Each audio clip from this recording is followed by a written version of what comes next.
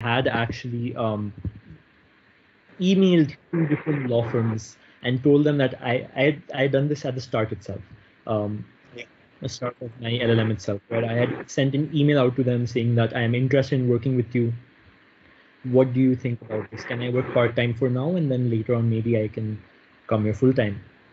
Um, it didn't work out for me in the end because, as you can see, I am more interested in research and teaching rather than in law firms. So I in the end rejected the offer itself that they made, which was that work part time with us. We'll pay you the $800 or $1,000 a monthly itself. They said they'll pay that much. Um, and one important thing you need to know about law firms in Singapore is that the bar that you give in Singapore, the law firm sponsors you for this. So they require a commitment from you as well. And Okay. if you are truly interested in working in Singapore in a law firm, I don't know about the top law firms. I'm talking based upon, let's say, mid-sized law firms. What what works best is if you say that you want to work part-time with them and at least work with them for half a year, 1 year before you then finally graduate and then you write the bar. There are definitely places that will take you for that.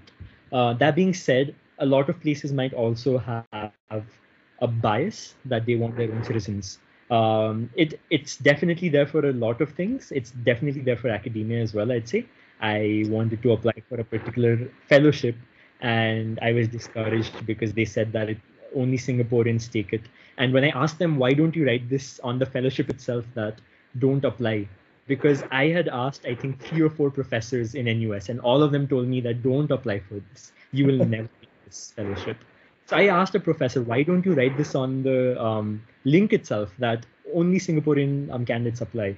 And even the professor was like, I don't know why we don't write this. We should write this on this. So Fair. there are particular areas where you have to be very careful as well. But with respect to law firms and let's say lawyers, litigation, I do think if you're strategic enough, you can easily get in over there. All right. And perhaps a good foundation can for this can be part-time jobs. You can get your name out there, secure an internship later on, and eventually apply for a job later on. So more than part-time jobs, as I said, let's say you get into NUS right now, Yeah. and it starts in August, if I'm not wrong. I think it was August when the courses start. In August itself, when I have my student pass, there's again one extra addition over here in visas that you have to have an in-principle approval letter when you are going from India or any other country. And once you reach Singapore, you have to go to the ministry again to apply for the student pass, which you get, of course, but it's an extra step. So once you get the student pass, which is let's say 2 or 3 weeks after you reaching Singapore, you can start emailing these law firms or lawyers that you're interested in working with.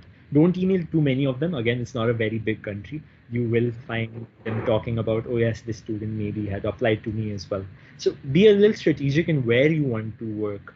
And you can start working part time, have a part time internship with them from August or September itself.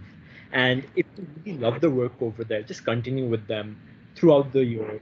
Even in your semester break, have the full time internship there. And this will just build your credibility with them. And they would be more open to having you in their law firm after the end of the year.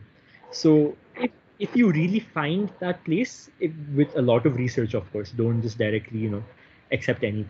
I think it becomes quite easier. And these law firms, they're very amenable to the timings of NUS. Let's say I told them I can't work on Tuesdays and Thursdays. They're like, sure, that's all right. You work on Monday, Wednesday, Friday. As long as you finish the work, it does not matter. That, So, that's a nice yeah, environment. Yeah. exactly.